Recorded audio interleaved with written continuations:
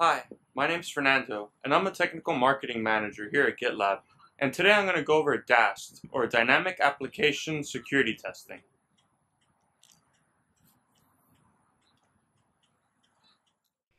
Once your application has been deployed, it is exposed to a new category of possible attacks, such as cross-site scripting, SQL injection, broken authentication, and so much more.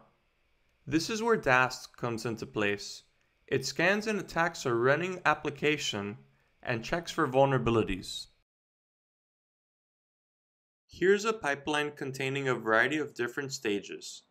It builds the application container, runs a variety of static security scans, deploys the application to our staging environment, and then runs DAST. Here, DAST is run on a staging environment that replicates production using the feature branch. It enables developers to find and resolve vulnerabilities on the running application and not allow them to make their way into production.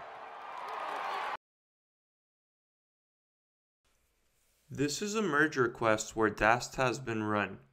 You can set a list of people, usually a security team, that must approve the MR if a vulnerability is detected. This makes sure that the vulnerabilities are overseen by the security team, ensuring the proper remediation is being applied. DAST appears as part of the security report. When scrolling through the DAST section, you can see the list of vulnerabilities that DAST has detected. When clicking on a vulnerability, you can see detailed information. Here we have a vulnerability which makes our application susceptible to clickjacking. There are details on how exactly it was found, where, the severity, and links providing more information. Scrolling down, you can see that a solution is provided. This makes resolution of the vulnerability quicker and enhances developer security knowledge. A developer can also dismiss the vulnerability. Users with access, such as the security team, will be able to see who dismissed the vulnerability as well as why. This is important for audit reasons. A confidential issue for tracking can also be created if the vulnerability cannot be resolved right away. Let's take a look at the CI YAML. You can enable DAST by adding the DAST template. You can also configure DAST with environment variables.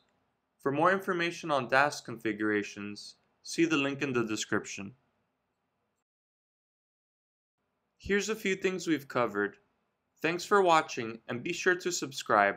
For more information on DAST and the benefits of using GitLab, see the links in the description. Here at GitLab, everyone can contribute.